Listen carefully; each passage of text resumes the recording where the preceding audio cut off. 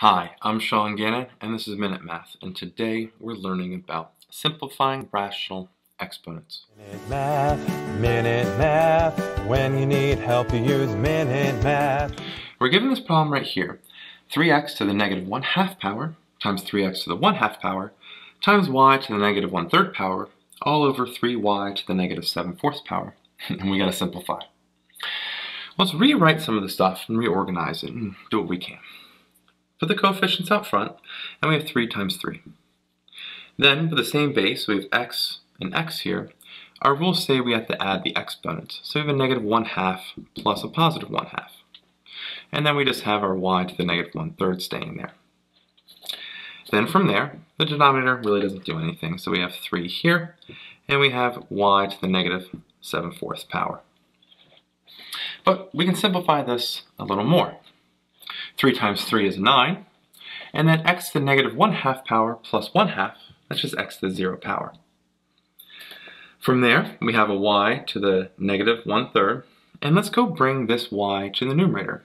That's going to be y then to a positive 7/4 power. And that's going to be all over that 3 that's left over. Okay, keep on going. Well, 9 divided by 3 is just a 3, and we no longer need a denominator here. I'll put that like this.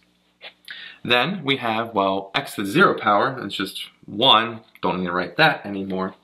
And now we have y to the negative 1/3 power and 7/4. But we have to add the fractions, let's find a common denominator, and then negative 1/3 is the same as negative 4/12, and we're adding that to a positive 21/12. Okay. Not too bad to simplify here. Keep on going. 3 stays right here, and we add them out. Negative 4 plus 21 is 17. So we have 3y to the 17th power over 12, and that is our final answer. I hope this video was helpful for you, and if it was, please subscribe to this YouTube channel and like this video. This helps us make more free math lessons for you and for everyone else. So as always, thanks for watching. Minute Math, when you need help you use Minute Math.